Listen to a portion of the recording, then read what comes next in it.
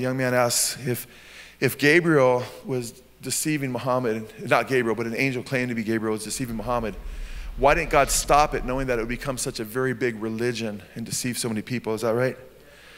Yeah, the answer is actually in Deuteronomy 13. The answer is actually in the Bible itself. God says he'll allow false prophets to come among you. He says, and to turn your hearts or to preach a different God. It's in Deuteronomy 13. He says, I'll allow false prophets. He even doesn't say that. He says he'll allow, not just that, he says he'll allow false prophets to come among you, dreamers of dreams, and their dreams to come to pass, to tell you to go after other gods. In other words, he won't just allow false prophets, but he'll allow them to have a false sign and wonder that will even come to pass, and then to preach a different God. And then he tells us why.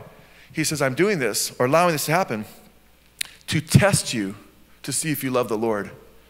So God allows us to be tested, and that's really very important to the Lord. People, we need to understand, and a lot of times people understand how important testing is, which is a different question, but it kind of lends itself to your question, is it's precious in the sight of the Lord, it says in 1 Peter chapter 1. It says, the testing of our faith is precious in the sight of the Lord.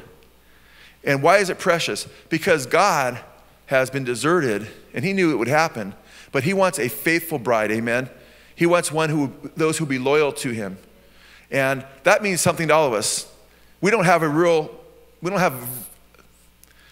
Life is sad if you don't know anybody that's a loyal person, right? I mean, you can't even have a relationship. How can two walk together unless they be in agreement, amen? God wants a bride, and he's coming back for a glorious bride without spot or wrinkle, amen? And he's coming back for a bride that's going to be tried and true. And he allows us to be tested. He allows these false prophets that do these false signs and wonders, deceiving the elect, to test us to see whether we truly want him or not. Because in the end, he's going to go into the eternal kingdom with those. When he comes back, Revelation 17:11, you know who he comes back with? It says, those who are the called, the chosen, and the faithful. Amen?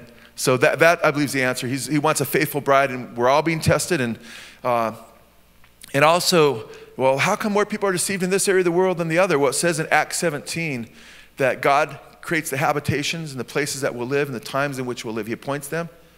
He specifically puts us in certain places. He knows who will cry out to him and who won't. And he puts us in these certain places that says that we would grope after him and seek him and find him, and that he's not far from each and every one of us. So your very life, you were stationed in a certain place based on God's providence and wisdom and knowing whether or not you would respond to him.